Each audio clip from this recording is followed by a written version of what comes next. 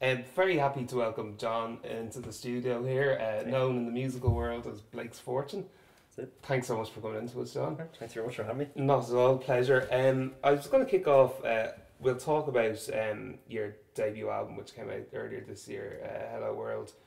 But listening to the album, you can hear like a lot of different styles as it progresses. Like there's folk, there's a bit of indie, but there's also like really nice blues and stuff.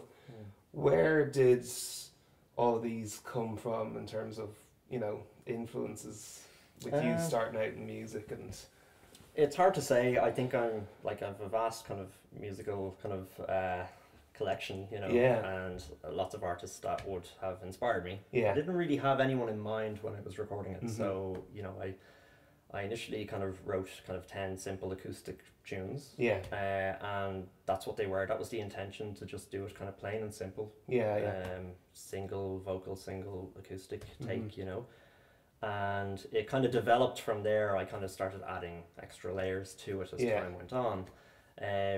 So I think kind of subconsciously maybe certain influences kind of shone through. Filtered through. Yeah, exactly. So it's hard to say. I never really had anyone in mind, but it's good getting kind of feedback from people such as yourself as well, like, and other reviewers and stuff, and they're hearing certain elements in certain songs, and that's always interesting. That was not the intention, but I'll take it. And to be fair now, like again, listening to the album, I wouldn't say there's any standout artists that I would say, oh, there's definitely that artist is what coming elements through. elements of more of styles of music from some from kind of older times, but mostly a contemporary. And you also got very good reception in the Thin Air, and they had a very different slant on it, where they kind of it brought on a nostalgia for kind of 90s kind of folk and indie for them. Correct, yeah, kind of a David Kitt sort of vibe.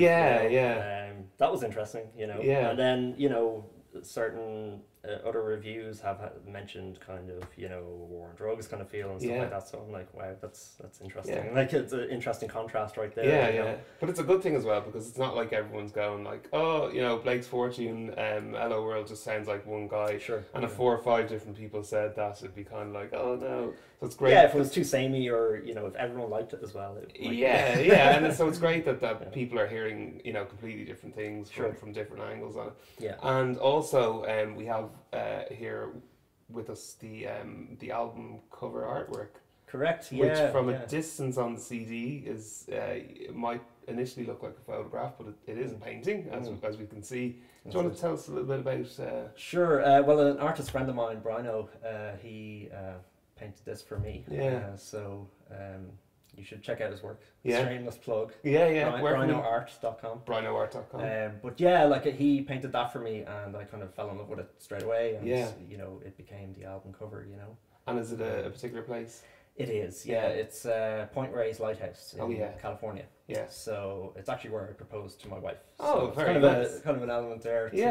So and which is also one of the names one of the track on. Correct. Yeah. So and also where the name stems from, Blake's Fortune, is actually somewhat related to the lighthouse as well. It's kind of inspired by an old horror movie by John Carpenter called The Fog. Yes, we know it. That lighthouse is the lighthouse from The Fog as well. Great. So it's kind of like. Yeah, when I took the photo, and then I asked Brino to kind of paint that for me. Yeah. And then when I saw the painting, I was like, yeah, that's the album cover. So, wow. So I didn't want any kind of writing on the front or any photographs or anything. Keep it. Let the image speak for itself. That's it. So maybe on album number 2 we'll have a cover based on The Thing or something. Exactly. I'm just going through Rabid Dogs or something. Back catalogue. Exactly. No, I think that's where it starts and ends as far as John Carpenter's influences. Yeah. And listen, you also outside of featuring on Irish websites and indeed radio stations like 8radio.com, you also, I found it quite interesting, a couple of music websites from Europe and other places kind of picked up on the music. How did that come about? Because it's interesting how people pick up on it. That was I think it was a Spanish music blog that heard one of the tracks, and they asked me could they put it onto one of their playlists. So I'm like, I'll take it. It's great.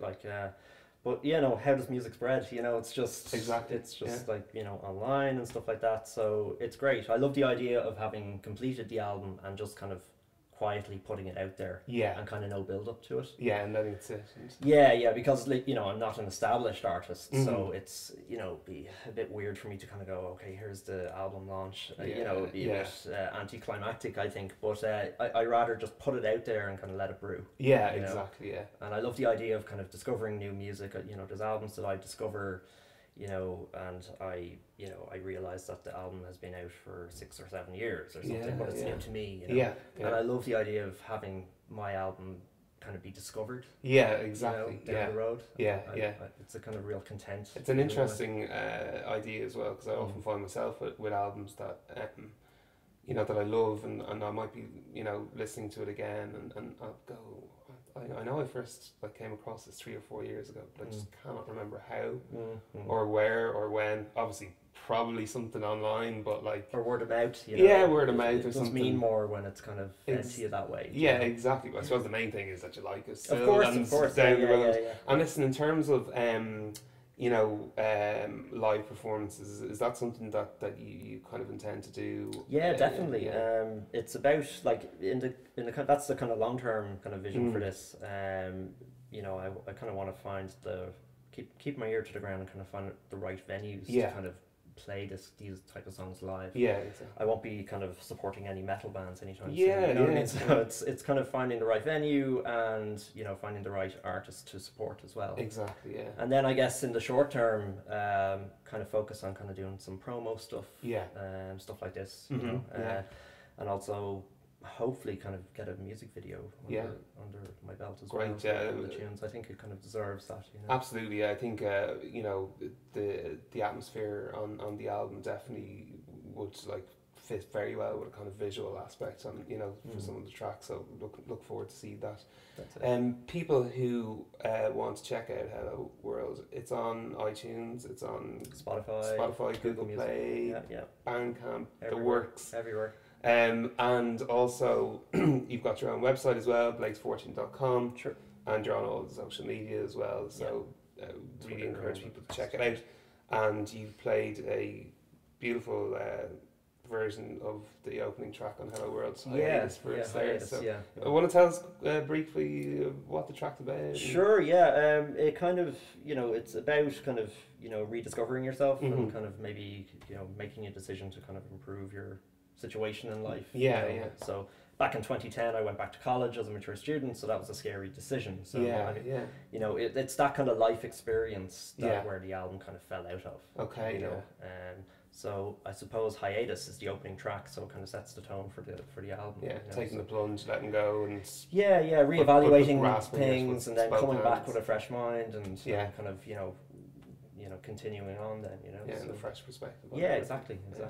Well, Blake's Fortune, John, thank you That's once again for coming in to us. Yeah, We really pleasure. appreciate it. And we look forward to sharing out the video for Hiatus very soon. Cool. Cheers. Thanks very much. Thanks.